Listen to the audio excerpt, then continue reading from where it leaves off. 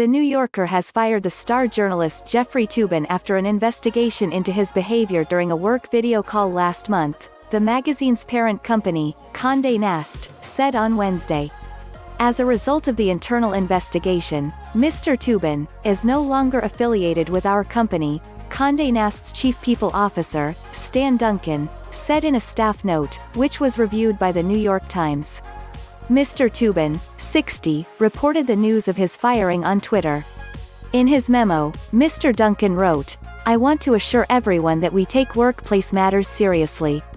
We are committed to fostering an environment where everyone feels respected and upholds our standards of conduct." Mr. Toobin did not immediately reply to a request for comment. The New Yorker suspended Mr. Toobin after he exposed himself during a Zoom call with employees of the magazine and WNYC Radio. The call was held to discuss a future episode of a podcast that the New Yorker and the public radio station produce. During breakout discussions, Mr. Toobin switched to a second call that was the video call equivalent of phone sex. "I made an embarrassingly stupid mistake, believing I was off camera," Mr. Toobin said last month. "I apologize to my wife, family, friends and coworkers." Vice first reported the incident last month.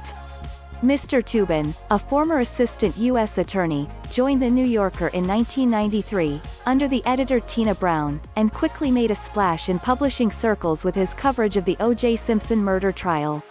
Mr. Toobin had applied for a job at the magazine on the advice of a friend, David Remnick, who had joined the New Yorker as a staff writer in 1992 and would become its top editor in 1998. Mr. Toobin is also the chief legal analyst for CNN, having worked for the network since 2002.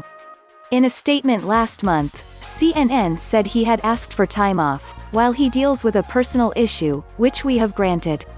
CNN had no comment on Wednesday. Mr. Toobin wrote on a wide range of subjects for The New Yorker, including the Citizens United Supreme Court case, the relationship between the National Enquirer and Donald J. Trump, and the longtime Trump associate Roger Stone. He has also written a number of books, including The Nine, Inside the Secret World of the Supreme Court, and Too Close to Call, about the 2000 presidential election. Another of his books, The Run of His Life, was adapted for television as the FX series, American Crime Story, The People v. O. Simpson.